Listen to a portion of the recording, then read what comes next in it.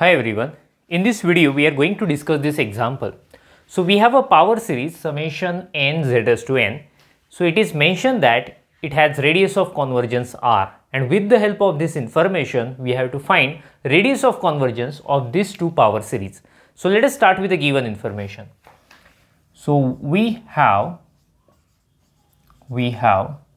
summation n running from 0 to infinity, n z raised to n has radius of convergence r. So by formula of radius of convergence we can write 1 by r is equal to limit n tends to infinity mod a n plus 1 upon n. So this is so much important information for us, so that's why I'm calling it as 1. So let us start to discuss the first sub question. So we have a power series in first sub question, summation n running from 0 to infinity a n z raised to 2n. So z raised to 2n is looking little bit odd or different. So that's why I'm going to replace z square by w, okay, to bring it its standard form, okay. So replacing z square by w we get. So let us see what will we get. Summation n running from 0 to infinity a n, z square is w, so w raised to n. So now it is in its standard form. So now we can apply the formula of radius of convergence to find the radius of convergence, okay. So let us write. So therefore 1 upon radius of convergence is equal to, so the formula says limit n tends to infinity, right. So here the coefficient is n, so I should write here mod a n plus 1 upon n. So this is equal to, the value of that limit already we have written, which is 1 by r. So this is equal to 1 by r. Therefore 1 upon radius of convergence is equal to 1 by r. Let us take reciprocals of both sides and we will have radius of convergence is equal to r, right. So what is meaning of radius of convergence? It means if mod w less than r, the series is convergent, and if mod w is greater than r, the series is divergent. So therefore by definition, therefore series summation n running from 1 to infinity a n w raised to n is convergent for mod w less than r. But see, that w we have taken, but its actual value is z square. Let us put it there.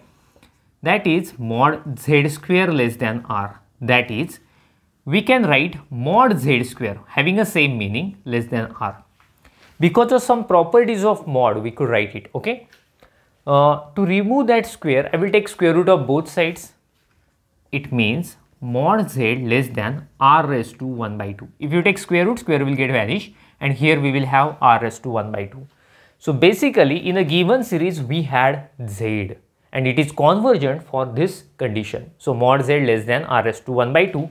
So by definition we can say this is the radius of convergence. So therefore the radius of convergence of this series summation n running from 0 to infinity a n z raised to 2n is r raised to 1 by 2. So this is the radius of convergence of this power series. Make a screenshot of it, then we will go for the next power series, okay. So we have this second power series summation n running from 0 to infinity n square z raised to n. So here the coefficient is n square. So let us call it as bn. Here bn is an square. So obviously bn plus 1 is also required, which is an plus 1 square. So now I will use the formula of radius of convergence. Therefore 1 upon radius of convergence is equal to limit n tends to infinity. We have coefficient bn, so I should write bn plus 1 upon bn. So this is equal to limit n tends to infinity. Let us put the value of bn plus 1, which is a n plus 1 square. Value of bn is a n square, right, n square. So by using property of mod, we can express the same thing in this way. Sorry, n tends to infinity an plus 1 by n mod square. See the limiting value of this mod is 1 by r. So its value is 1 by r square. So therefore 1 upon radius of convergence is equal to 1 upon r square. Let us take reciprocals of both sides. Therefore radius of convergence is equal to r square. Getting? So therefore radius of convergence of this given power series is r square. So make a screenshot of it, then we will stop. Thank you. See you.